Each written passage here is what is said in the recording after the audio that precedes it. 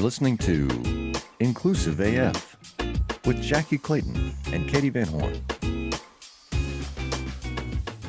Hello, hello. This is Katie Van Horn. And this is Jackye Clayton. And this is the Inclusive AF podcast. Jackie's working on her intro. It's gonna for a year and a half now. Yeah, I was gonna say, let's see, how long's it been now? It's working out. It's working out perfectly. So welcome one and all. We have a special guest with us today, Nancy Murphy. And we're going to have a hopefully fun conversation and learn a little bit and share a little bit, and as we usually do. So Nancy, I'm going to turn it over to you. I would love for you to share a little bit about yourself, a little bit about your identity, and then we'll jump in. Well, I guess I should say I'm Nancy Murphy. Yes. See? Love it. Got I'm Jackie's learning. memo. Yeah. I'm learning. So I am a straight white woman, originally from the Midwest, who spent 16 years in Catholic school. So that should tell you a lot about what I'm still recovering from. Yeah. Mm-hmm. I've been in the DC area about 28 years. So as much as my parents refuse to believe it, this is really home for me now.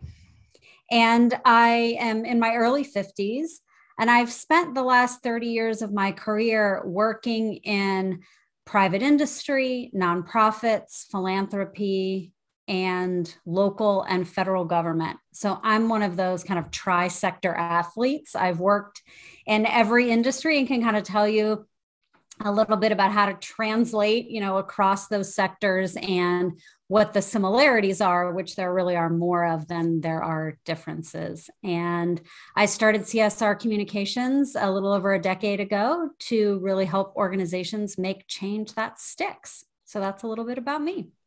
Awesome. Very cool. Well, thank you for joining us. We really appreciate it. Would love to hear a little bit about, with the company that you have. Tell us a little bit about what you're doing around diversity, equity, and inclusion.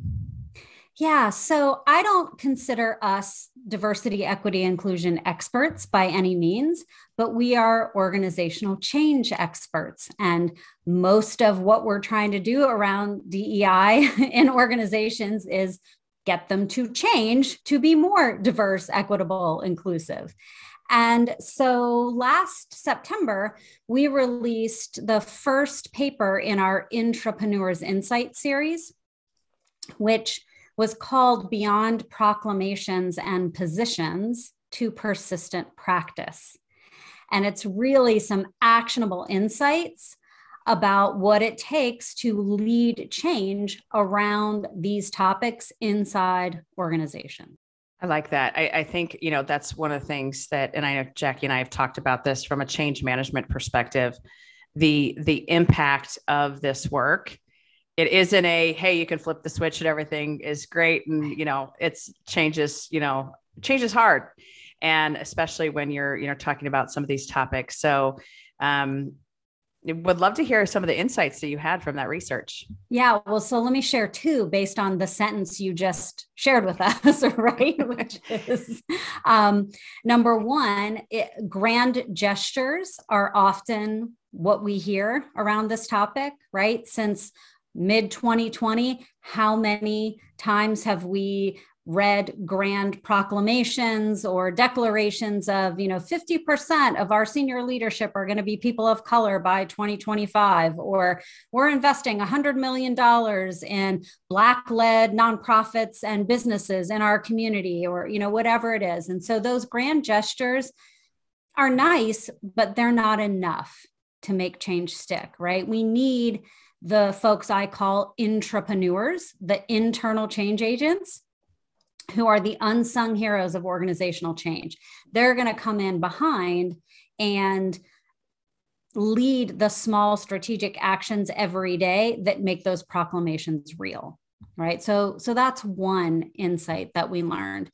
And when we have those grand gestures, what oftentimes happens is there's an expectation that's set, right? Oh, well, this organization's made this big commitment to diversity. Awesome. I want to go work there. They just hired their first chief diversity officer. That must be such a great place to work.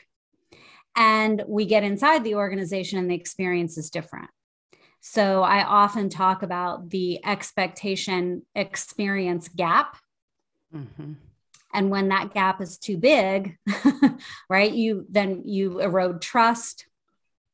You have low morale. You have a hard time with retention. Eventually the word gets out. You have a hard time with recruitment.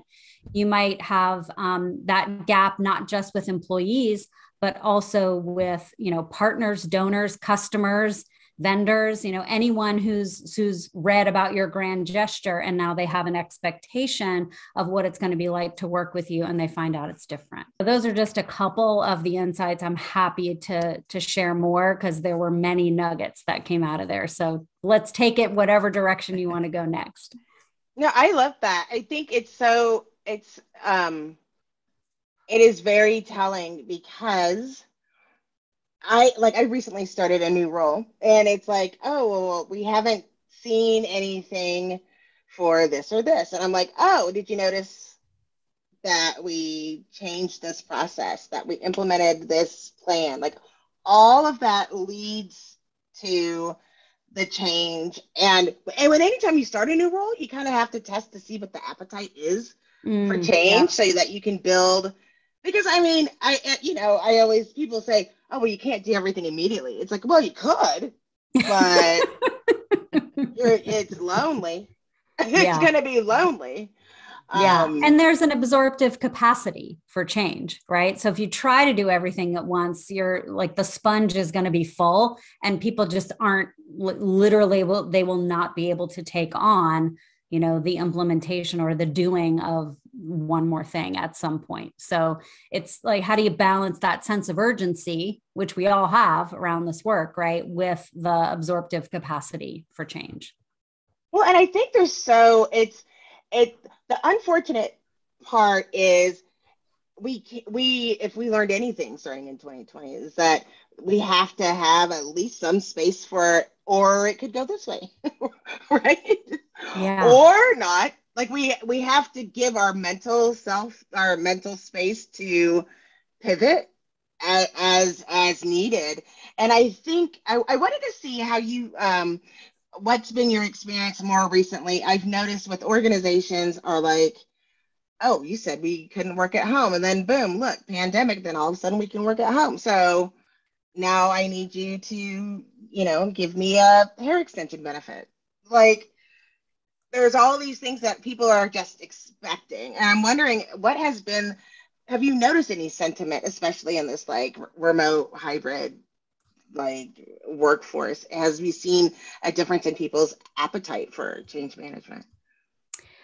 Well, so one thing, and you and Katie both use the term change management. And so I sort of bristle when I hear that. So before I answer your question, let me just sort of put my stake in the ground for change leadership, right? Because, you've both alluded a little bit to, the emotional messiness of particularly the diversity, equity, and inclusion work, right? It can be very personal for people. And so what I think change management as a term, as a concept, where I think that is actually a disservice for us to think about it that way, is it sort of implies that like it's a very scientific, predictable, logical, linear thing, right? And there are these 12 steps. And then you're in this stage for this many weeks, and then you move on to the next stage, and it's all very controllable. And unfortunately, I guess, organizations are made up of people, and humans are very messy, emotional beings, So when we use the term change management, it sort of implies that it's controllable. And so I feel like it does a disservice. And if we can instead say change leadership, which appreciates the emotional, the psychological triggers that make change hard, the need to really lead people through this rather than sort of implement checklists and processes and protocols, right? So I think that's an important distinction for us to think about. And then if we put that understanding in the context of the pandemic and the work from home and the hybrid and the virtual, and, I think we're seeing a lot of different things when it comes to how people are reacting and responding to change. In some ways, it's been great for people who are those intrapreneurs, those people leading change from within, because, well, when the status quo is totally blown open, right? Like when everything is in upheaval, things that used to seem impossible, like you referenced, Jackye, are suddenly totally possible. As a matter of fact, we're already doing them. What else might we throw out the window, right? Like we never thought we could do this. Well, what makes us think we can't do that now, right? Like if we never thought we could have on a dime, like in a hot second, send 90% of our workforce to work from home. Well, why do we think we can't do something else that now seems impossible, but probably is possible? So that's definitely one thing. At the same time, I mentioned that absorptive capacity, right? So sometimes there's so much change that's been forced on people, trying to then put proactive change on top of that reactive change. People they just sort of like fall apart because it's too much. It's just too much. The emotion, the stress, all of those psychological triggers where we feel threats to and think about this in the context of diversity, equity, inclusion, and in the context of the pandemic, right? When we feel threats to our status, to certainty, to autonomy, to relatedness, and to fairness, we have that fight, flight, or freeze response. And so there's been a lot of perceived and real threats to those things in the last 2 years. And so in a lot of ways, people are freaking out, and it's kind of hard to put some other change, even if it's good and necessary and right, on top of it. I think I've been in the fight status since like 6th grade. I'm just like constantly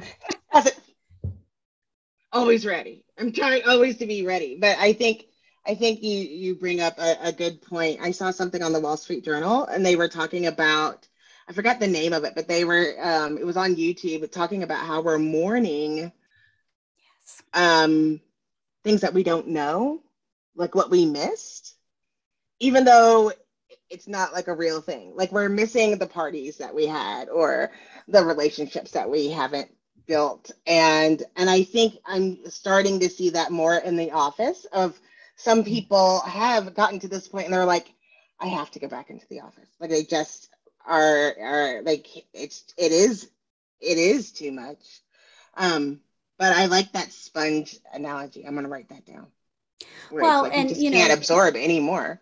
Yeah. And to your point, I think we now see very clearly like the interconnectedness of work from home requirement or work from home option and the equity impact, right? Mm-hmm. So not everyone has space that's appropriate or even, comfortable in their homes to work.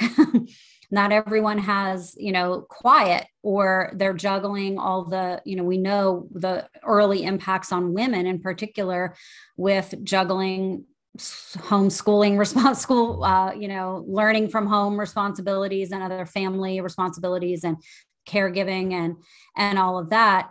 And now, we're also seeing concerns around, okay, so you're giving people the option now to come back into the office part-time, full-time, to continue to work from home, part-time, full-time. There, and we're seeing lots of crazy things around the various policies of that. But we know there could also be equity impacts when it comes to who comes back in the office and who doesn't, and all the implications there. So, sometimes we like to think these are completely siloed, separate sort of lanes of organizational change, but they're not, right? They're all interconnected and intertwined.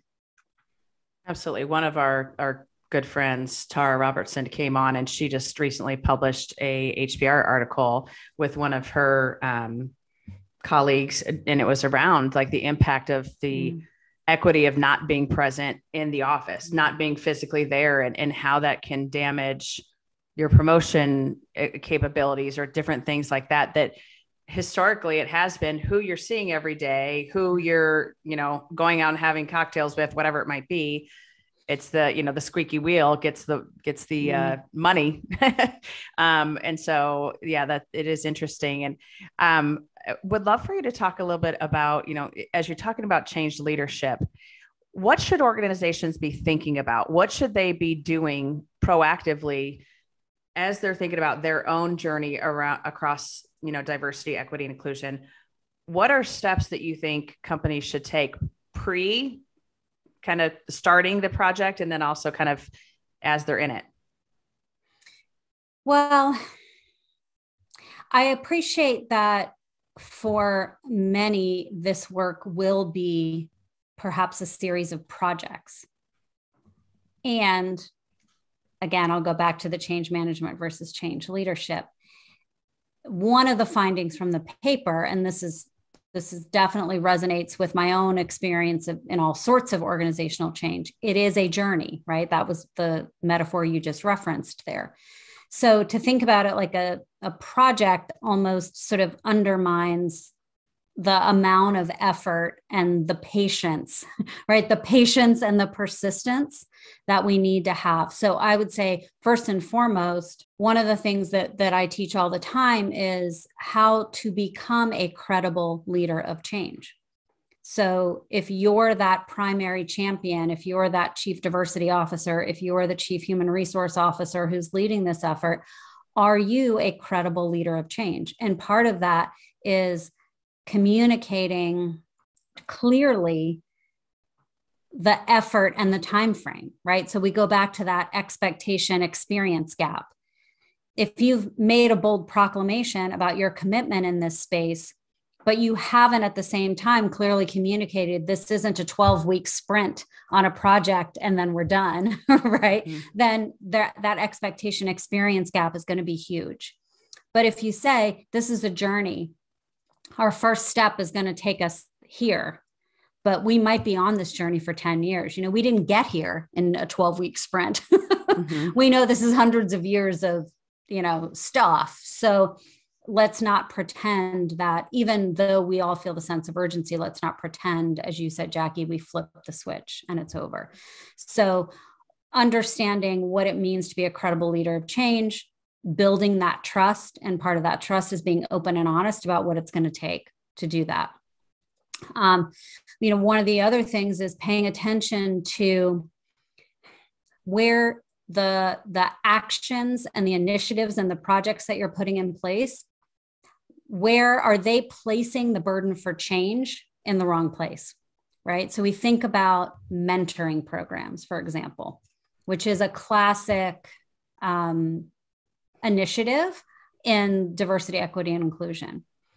Well, mentoring programs are basically about teaching those of us who may not be in the majority or, in the positions of power in the organization. It's teaching us how to fit in or how to make it within the culture and the power structures that exist, versus changing the culture and the structure so that everyone, feels like they can be themselves, they belong, all of that they have the same opportunities and all of that. And so it doesn't have to be either or.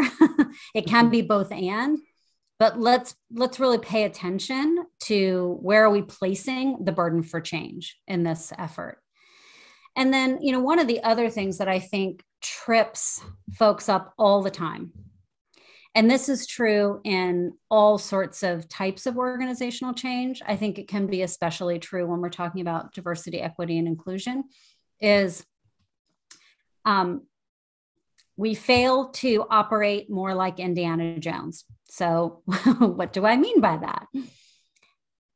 Change leaders need to go on a quest, an archaeological dig, to find the artifacts, all the little things we leave behind as we move forward with change that tell us who and what matters, what really matters, who and what we value, and how things really get done around here.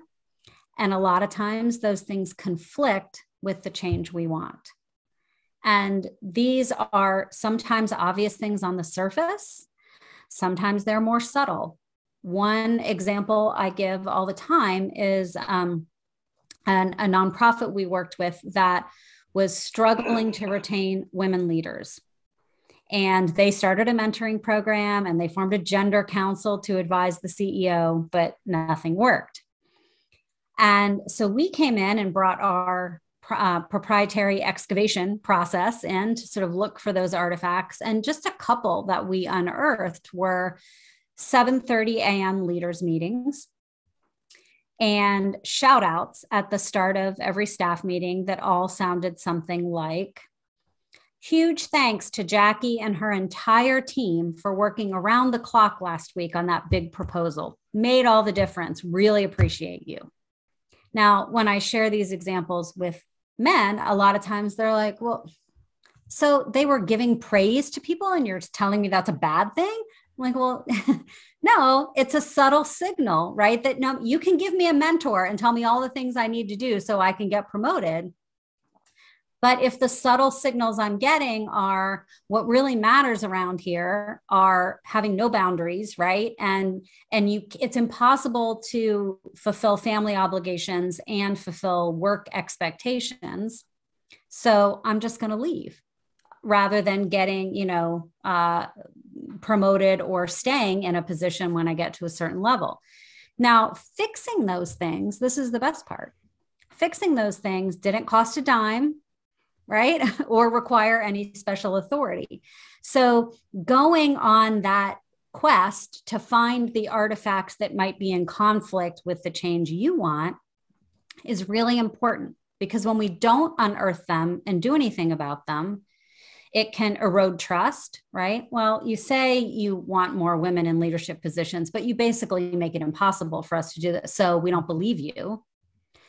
Or it creates too much friction, right? Like you're making it too hard for me to do the thing you're asking me to do. Like you're telling me that you want to see a more diverse pipeline, a more diverse pool of candidates for a job in a big law firm. At the same time, you're telling me we only recruit from Yale and Harvard. Mm-hmm.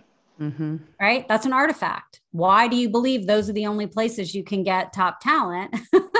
And we know what their graduating classes look like. So you're making it too hard for me to do the thing that I want to do. Too much friction. I can't do it. Right? So we got to go on that quest for those artifacts. Love it. I'm going to get a whip and a leather hat. I'm fully Indiana Jones the whole thing. Embrace it, Jackye. Embrace it. I'm totally doing. Oh my God, Toe. I feel like that's going to be on like a LinkedIn recording this week. Actually, like it's happening. I can feel it. But you're so right, though. I mean, we've been doing that. I've done that a lot with organizations, and saying, you can't have it both ways. Like you can't have all of those things, Mm-hmm. You can't say that you want diversity and inclusion and then say like, we're not going to be a distributed team and that we only hire in Boise, Idaho. Well, what's wrong with Boise? Doesn't it? What's wrong with Boise?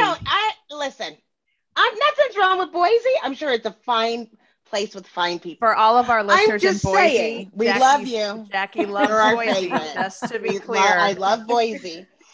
However, that was always my big thing. I work in a Seattle-based company. It's my second Seattle-based company. Every Seattle-based company said they were going to increase by 30%. And I'm like, there's literally 5 Black people. So good luck. How are you going to do that? And it's really easy to say all of that and then be like, oh, yeah, can't do that. Well, you were never going to be able to do that.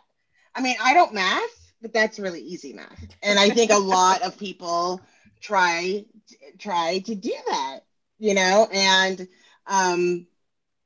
but I think we're seeing a lot. I'm glad that you brought that example of the dig, because there are a lot of organizations like that, especially now that people expect you to be on round the clock. Right. Yeah. And you know what else, Jackye? When it comes to like that recruitment example and your Boise or your Seattle, one of the other findings in our paper was, of course, most people in our networks are like us, right? If, that's just sort of the way the world works. And so when you have folks who are all, middle-aged white women or older white men, and you're saying, who would you recommend to join this advisory board or to take on that new project? Or, hey, we've got this open position. Like, who would you recommend? Like, think about who's in your network. Who comes top of mind, right? It's all top of mind. Well, the first 5 people probably look just like me in my network, right? Who would be top of mind. So we developed this idea of middle of mind thinking. Sometimes it's only 5 more minutes. Take 5 more minutes and like dig down to the middle of your mind. And when we do that, it slows us down a little. And, research shows that when we slow down a little, that creates enough of the good friction that it can decrease the unconscious bias. And so, more folks might come to mind than who are more diverse candidates than might come top of mind. So just another little like trick that we can teach people. Again, doesn't cost any money, isn't that hard. It takes 5 more minutes, but it might just start to undo some of the natural top of mind thinking that happens. I love that idea. And I think it's something that it does, like that, just breaking that cycle or kind of, putting that quick interruption into people's brain of who else isn't here? Who else have you not thought of? Who else maybe hasn't raised their hand that should, or whatever it might be. And just having that quick kind of pattern interruption, whatever you want to call it. But I love that, kind of middle of the mind and giving them an opportunity to dig a little bit deeper. Cause I think that's one that you don't do. And I mean, I think we all are very much guilty of this, where it is who are those, who do you call when this happens or when that happens? And what do they look like? And what are their experiences or whatever it might be? And unless you're in this work or, doing this work on a daily basis, it is pretty homogenous to whoever or whatever you are. So that's awesome. So what do you have coming up in 2022? What's exciting for you and your team in 2022? Well, we're starting to do a lot more of these archaeological digs with organizations as a way to really help them, get over those obvious things and sometimes more subtle things that are stalling the change they want. So, and it's kind of we were talking earlier about the psychological triggers that make this change hard, that get people's defenses up, or the absorptive capacity. And this can bring in a little bit of levity in a positive, productive way that can really get people sort of out of their change fatigue, I think. So that's one thing we're doing. We just finished, hot off the presses from our designer today, as a matter of fact, our second Intrapreneurs Insight series paper, which is around nonprofit governance and bridging the board staff divide. And a lot of similar themes around, because what causes a big part of that board staff divide are, what do our boards in nonprofit organizations look like? And what do the staff and the people we serve look like? And oftentimes it's very different.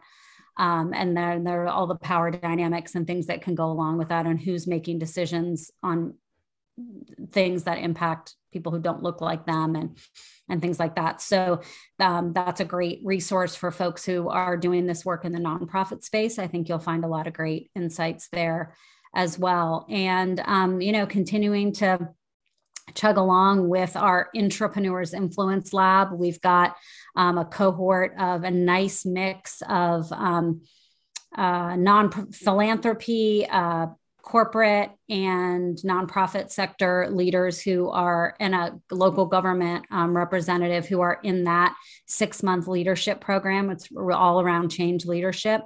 So we'll continue to enroll folks in that. And just really, my passion is giving these unsung heroes of organizational change the tools, techniques, support, everything that they need to succeed. Because when they get frustrated and give up or fail, we all lose, right? Folks are leading important change that we need in the world. And so I want everyone to have what they need.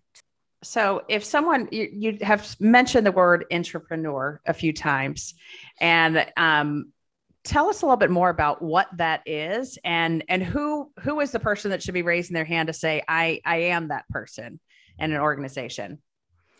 So intrapreneur are folks who bring entrepreneurial spirit and innovation and sort of that disruptor mindset to change organizations from within.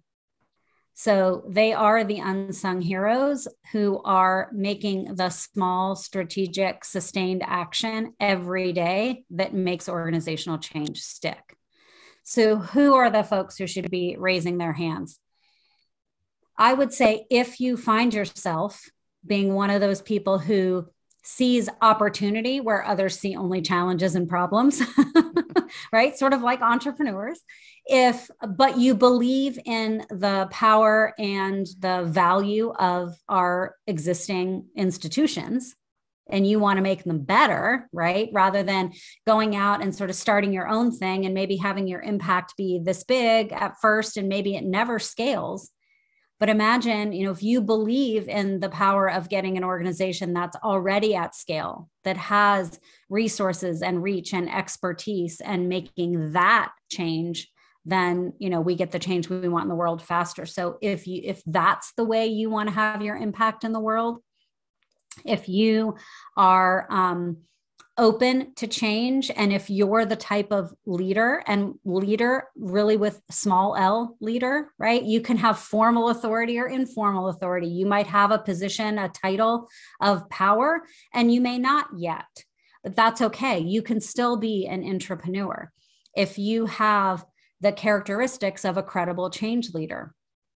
If you're that growth mindset, that open, curious, empathetic, compassionate, willing to be wrong, willing to try things out and make mistakes, and to not always have to be everybody's best friend, because sometimes when we're doing this work, I don't say we're going to make enemies, but anytime you challenge the status quo, you're challenging someone else's status. And so, you got to be a little brave and be willing to do that work. Yeah, we don't have that problem. Looking at Katie's face, I'm just cracking up because she's like, oh, yeah, no. You do this work long enough, you have to break a couple eggs along the way.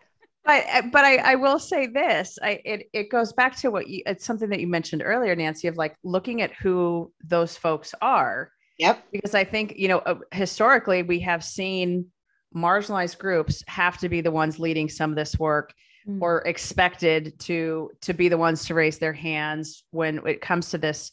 And it is one of those things that, like, how do you get other folks in on the conversation and engaged in the conversation, and understanding that it takes all of us. It takes every single person to be a part of it, not just folks that are already carrying the burden of this. And so it's interesting, but I love that concept, and I love, just the idea of that.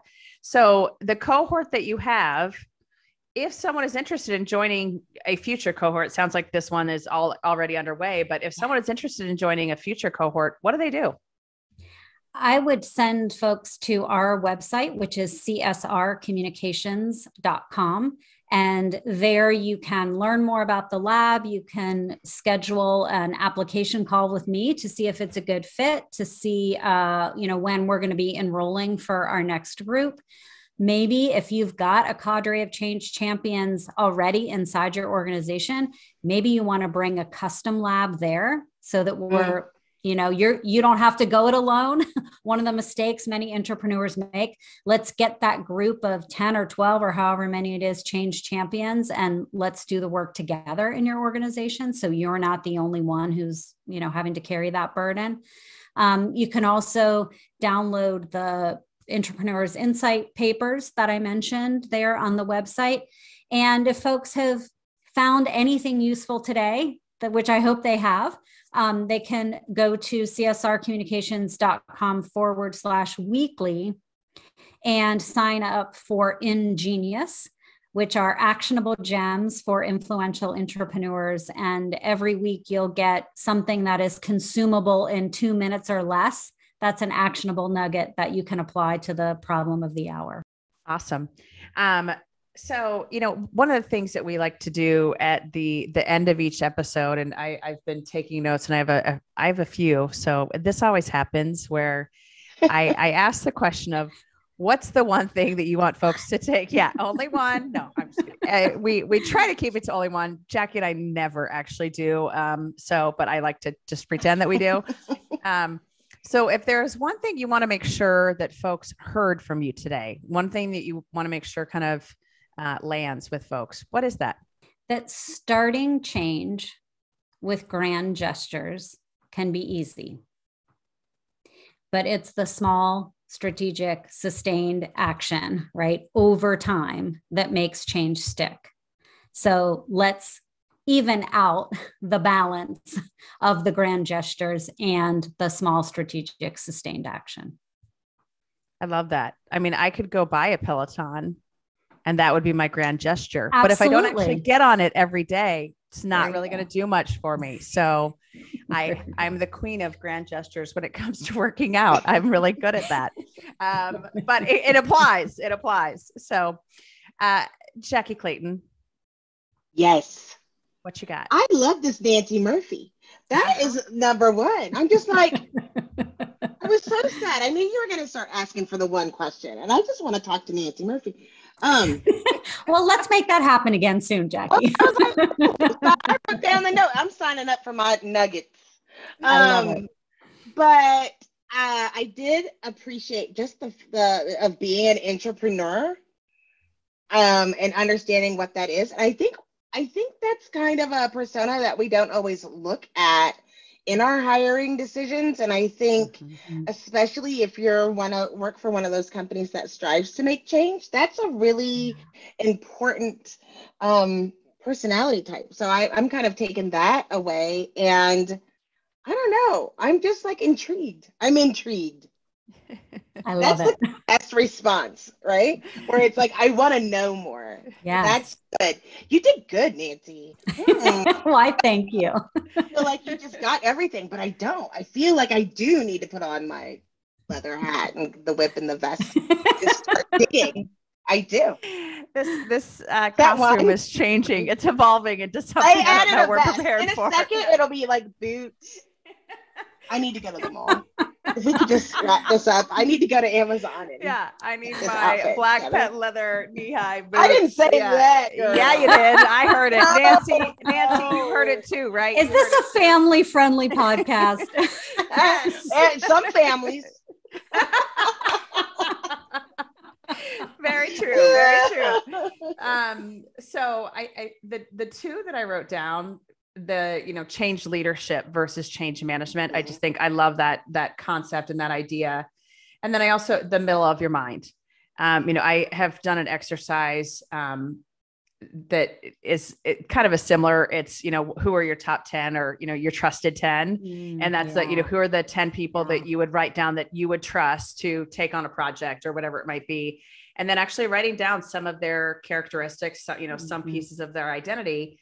And you do start to see a pattern, and it is interesting because it's, they're a lot like me, and maybe I should expand that circle. And so I love that concept of the middle of the mind, just taking that extra beat to say, who else, who have you not thought of already? So that was really interesting. So, Nancy, thank you so much for joining us. We truly appreciate it. And, Nancy's already shared how you can get a hold of her, all those good things, and, look into her cohort. We have a lot of nonprofits that listen to us. I work with quite a few nonprofits. And so we have a lot of folks from nonprofits that are listening. And so I think this is a great space to learn a little bit more about the work that you're doing. So thank you for sharing. This is Katee Van Horn. And this is Jackye Clayton. That was pretty good. I like that one. Oh my God, Toe, it's never going to end. People, save me.